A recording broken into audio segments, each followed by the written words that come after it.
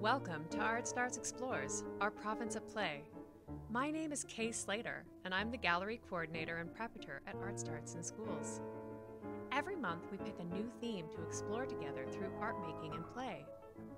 In these workshops, you can watch along anytime you have time to make, or listen, or just watch. We encourage young people, families, and creative people of all ages to join us every week on Saturdays at 11 a.m. as we release a new episode. These videos are for you, whether you want to join us on Saturday when they become available, or anytime you want to make. We're so glad you're watching. Have you missed a week? Check out artstarts.com/explores-online or any of our videos on YouTube or Facebook to check out an episode you've missed. Okay, let's explore together.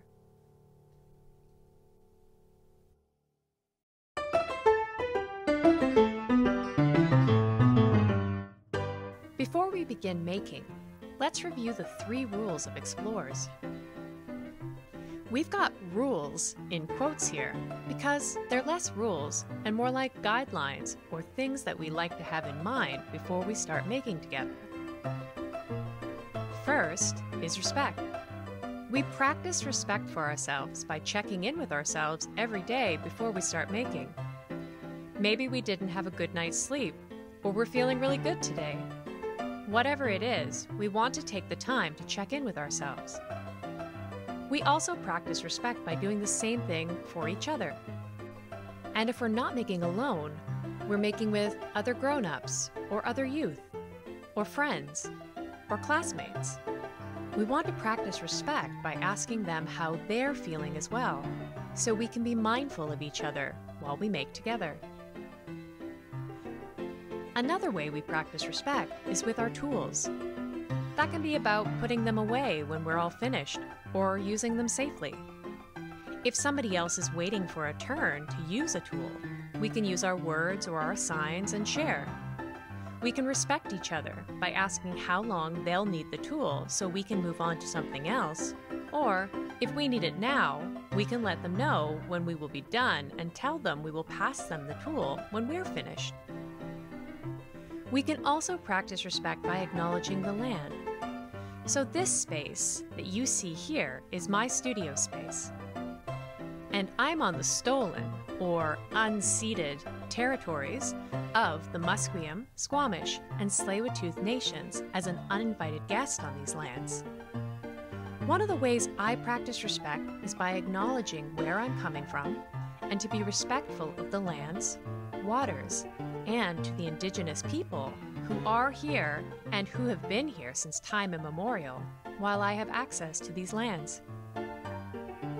You can practice respect by finding out the territories and lands where you are watching and making from today, and by being the best guest you can and respecting the host nations, the lands, and waterways where you live.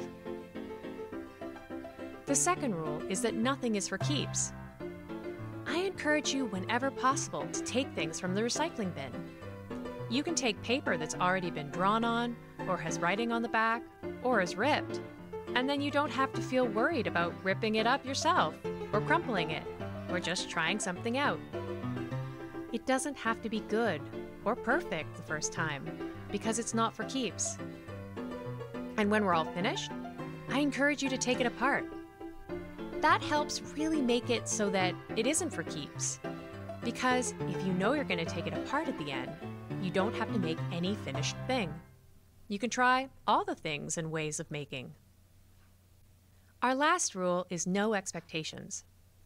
If we're not expecting something to turn out good, or even to turn out bad, we're open to it going in a whole bunch of different ways. And that means that all respectful and creative ideas are good, regardless of what happens after we try something.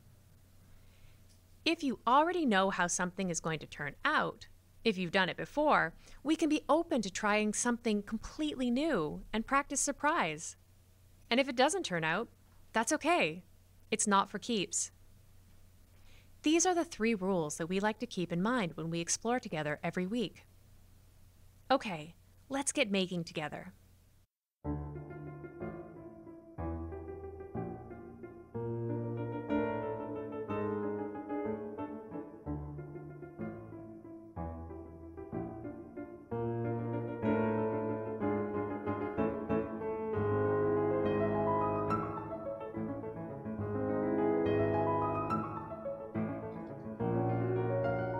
Hello everyone, and welcome to ArtStarts Explores. My name is Kay Slater, and I'm the Gallery Coordinator and Preparator at ArtStarts in Schools. We're going to continue our exploration of shadows.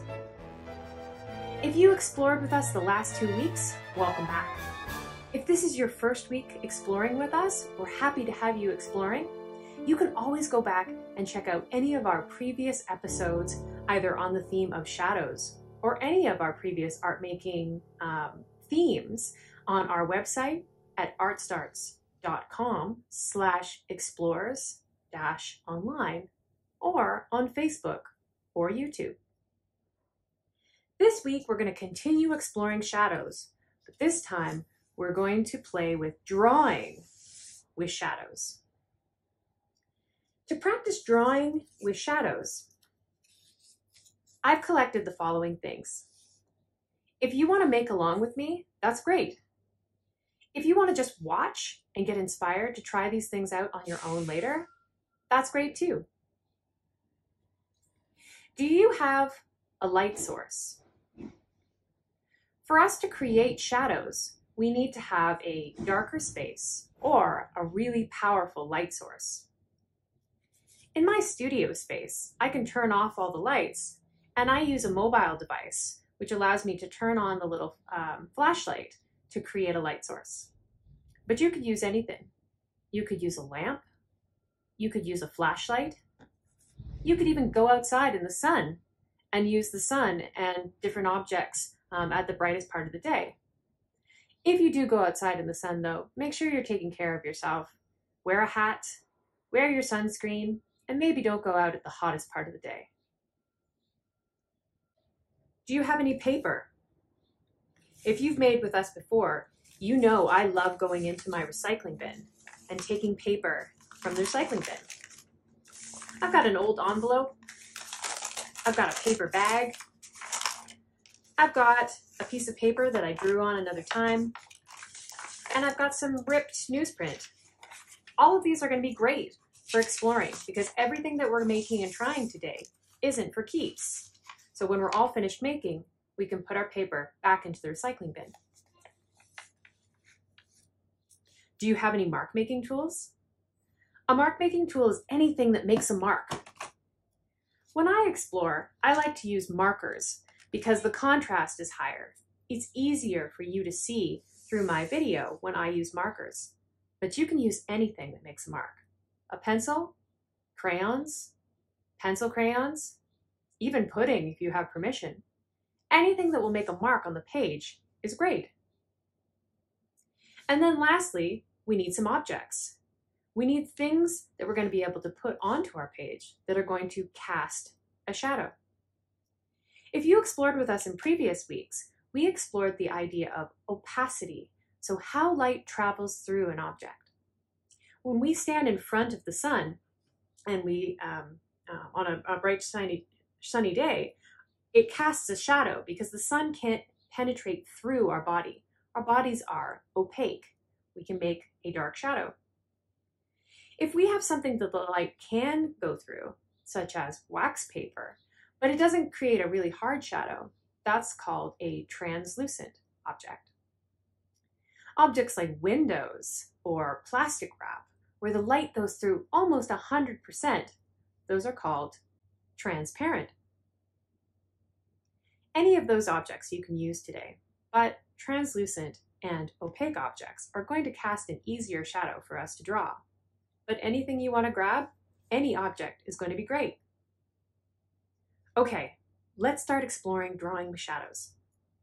I'm going to move some of these stickies to the side so we have a bit more space to work with. You know who I am. I'm going to move my light source, and you know what? I don't think I've drawn with a paper bag before, so I'm going to start with a paper bag. But you can start with whatever piece of paper you want. To have a bit more drawing space, I'm actually going to rip my paper bag.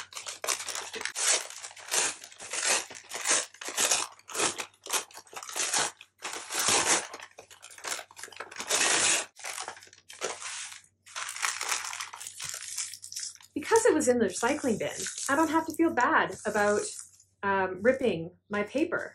It was already going to go out into the recycling, so I can rip it all I want. And I really do love to rip paper. Any excuse to rip paper is great for me. It doesn't matter that it's a perfect square. It doesn't matter that there's some writing on it. Nothing that we're trying today is for keeps.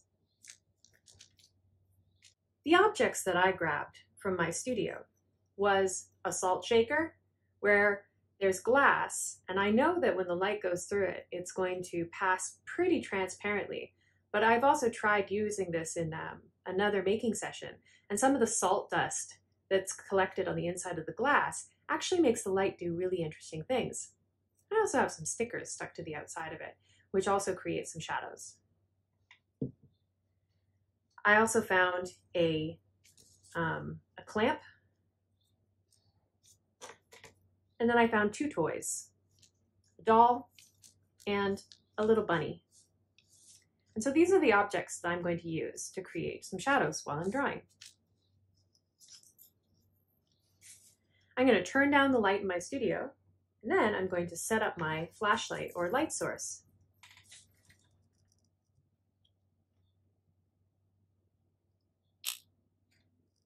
There we go. Okay, so I'm going to set my light source over here to the side.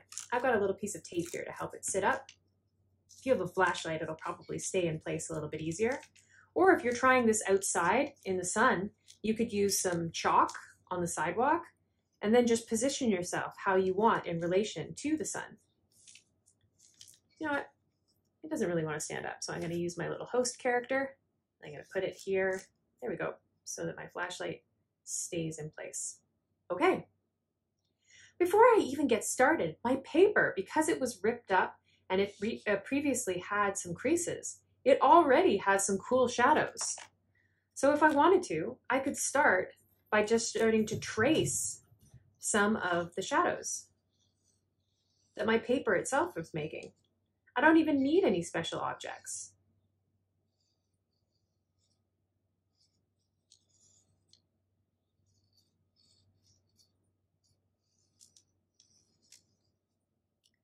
Cool. Oh, I had another shadow over here. Oh, that I lost when I pressed it. So you can actually change the shadows as well, right? While you're moving your fingers across the page. Or if you want the shadows to be darker or lighter, you can move your fingers to get the kind of lines that you want. Oh, I think I'm going to add one here as well. There you go. So I've traced the shadows that the paper itself made. And I'm going to change colors so that when I turn the lights back on, I can see what different things cast different shadows. Now I'm going to bring my little bunny character on the page. So to begin with, I bring it really, really close to the light source, and I notice that it casts a really big shadow. I'm going to trace my shadow. And there we go. What happens when I move my figure further away from the light? Trace it.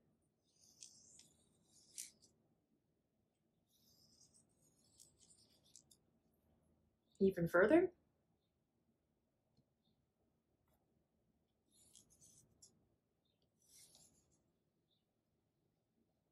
The shadow got skinnier and smaller the further away the object was. But because it was kind of a fat and squat object, I never really got the ears. They're cast too far away. What happens if I move my light source back and leave my object in place? So I'm going to place my object so that it sits the same place as where I traced the shadow the first time. There we go. And now I'm going to move my light source. Move it back this way. What happens? What do we notice? So if you have a lamp that you can move, what do you notice? Well, as I move the light away, I noticed that my paper bag actually has way more shadows than it had before, my crinkled paper. But my bunny didn't really change. It's almost in exactly the same spot. Is there a way that I can move my bunny so that I can get my ears to show up on the page? What if I go on the side? Starting to see the bunny ears? What if I turn it upside down? Yeah, check that out. Okay, I'm going to trace that.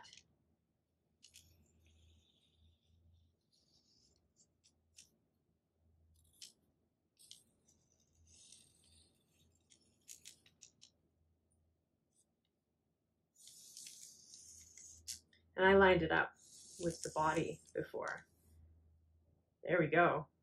Cool.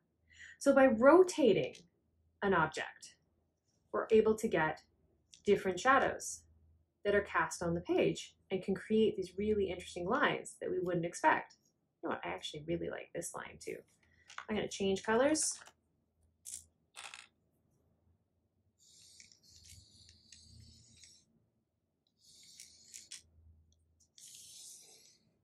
There we go. Cool. And I'm going to keep going. Oh, my clip.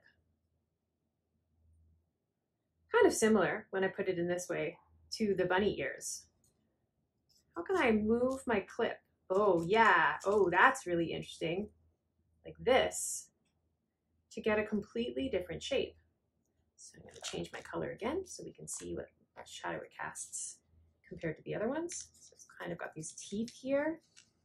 We get to slow down and actually really look at the shadow it casts. And then on the outside, keeps going over here. And then it has kind of this dip over here. Oh, and my finger is part of it as well because I have to hold down the clip. So I'm gonna make it part of the shadow. I don't have to.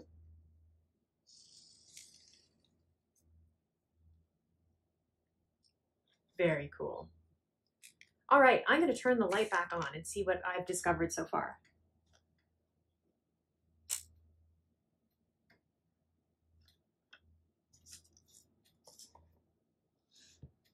Check it out. Do you remember what shadows made which lines? I think I started with the green marker for the lines that the paper made. Oh, and I think I used this one again for my clip over here. So these marks over here, those were the shadows. And you know what? I'm going to fill them in so that they're a little bit different than the last one that I used with the green.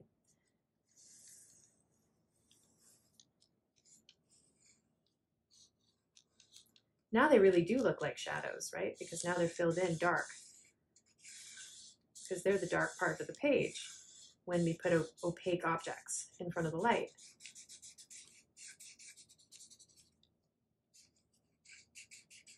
It's okay that I color through them or color over other lines. We're just exploring what happens when we do these things.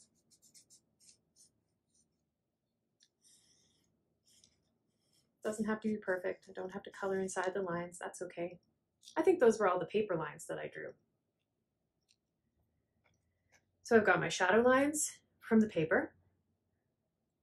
And then my bunny cast all of these kind of purpley, well, I think I used this blue one, the blue Sharpie. And so those were the large shadows when I held my bunny like this. It made that cone shape of the body. And then as I moved the bunny further up the page right here, this is the size that it made. And then when I moved the bunny up to here, this was the shadow it made. And then I wanted to have something a little bit different. And so I turned my bunny upside down, and this part here, I'm going to draw some lines so I can actually really, really tell the parts that I drew here.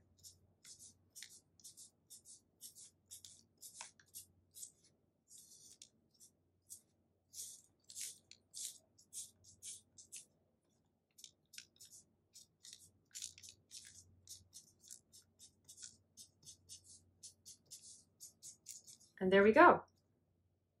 So the bunny made this really interesting shape that doesn't really look like a bunny, just by moving it around.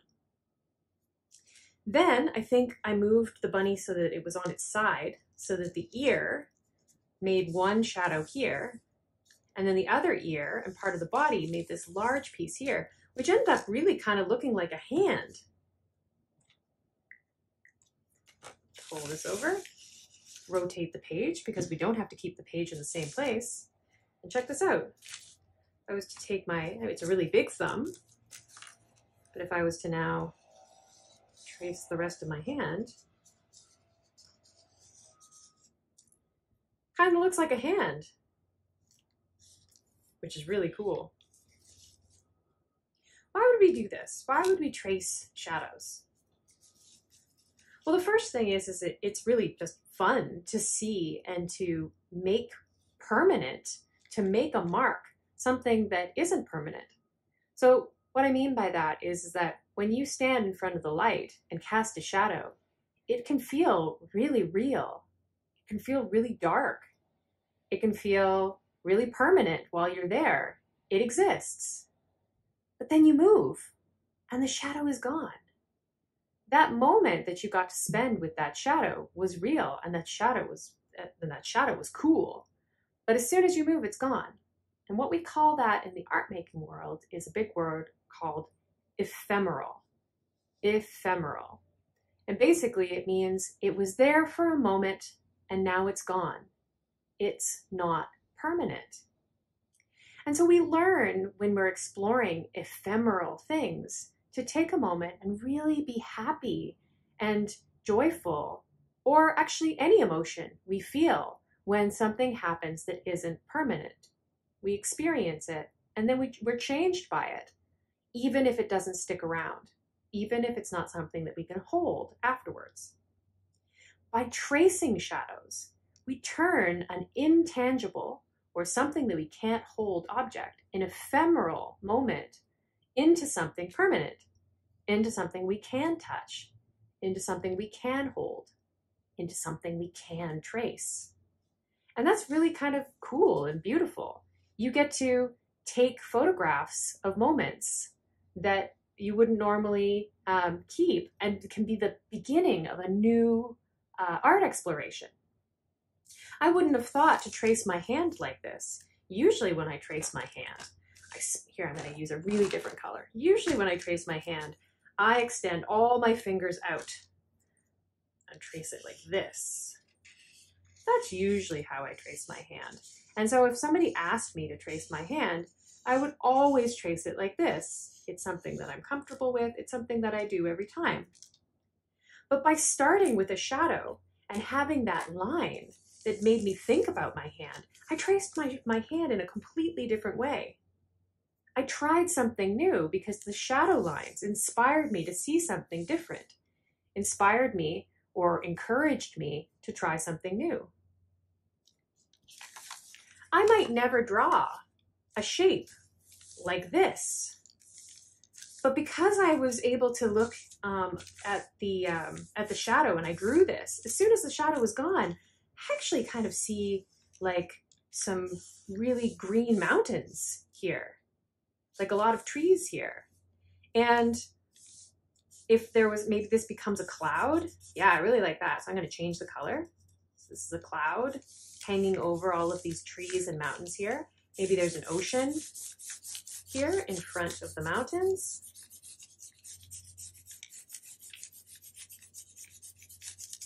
And I can keep going. I can add things as I start to see pictures that were started by my shadow. This can be a really fun way when you know you want to draw, but you can't think of what to draw.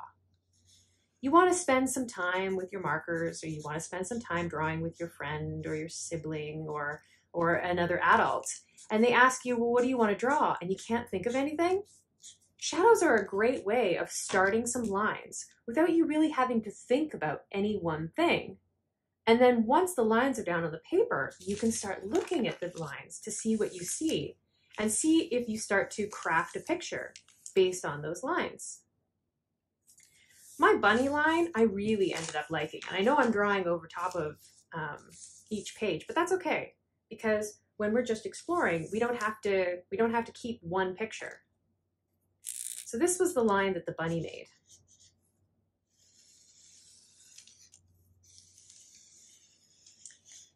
even though this is a bunny, when I turn my page this way, I kind of see a person stretching their arms out really wide. And so I'm going to add some fingers to the end here. And then I'm going to add a happy face down here. And maybe a bow tie, because bow ties are cool. And maybe a t-shirt. That's where the t-shirt ends. And then maybe that's the bottom of their t-shirt. I might not have ever drawn a person. And here, I'm going to grab another piece of paper here to the side. I might never have drawn a person that looks like this.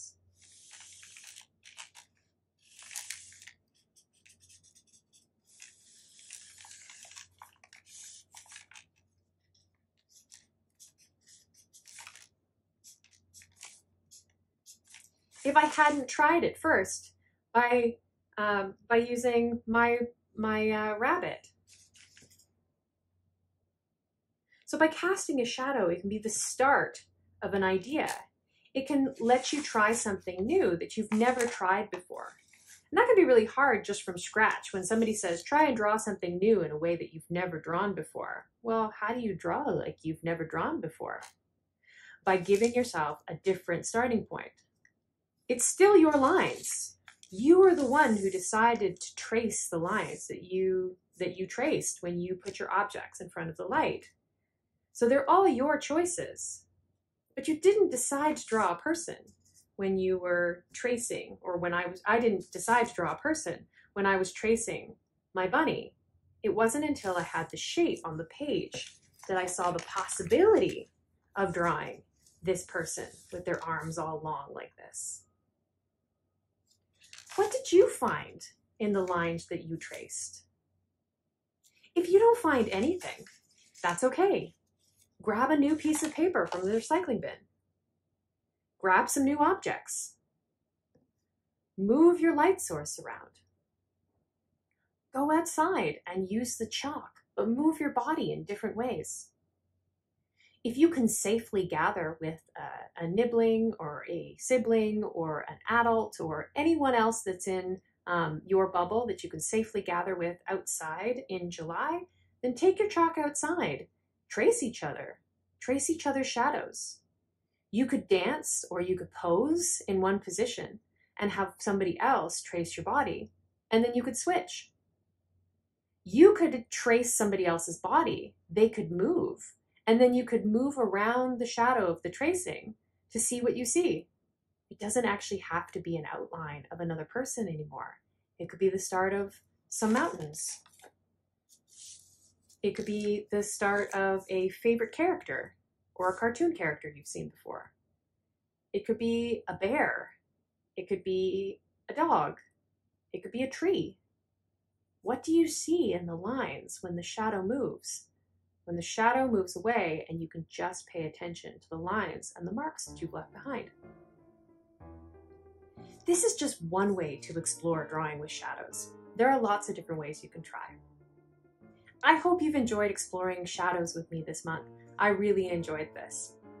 Remember, you can go back and check out our previous episodes on shadows on our website at artstarts.com/explores-online, or on our Facebook page, or on YouTube. I'm going to leave my camera running for a little bit like I always like to do, so that I can clean up my space so that we can be ready to make together next time. I'll see you soon. Bye for now.